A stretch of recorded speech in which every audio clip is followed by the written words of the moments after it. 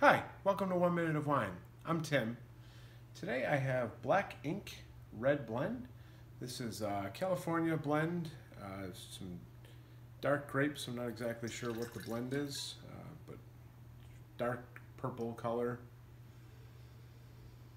Get some kind of jammy blackberry, black currant notes on the nose, some plum.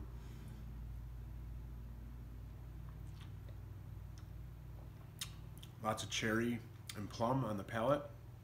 A little bit of vanilla in there as well, which is it's probably some Zinfandel in there.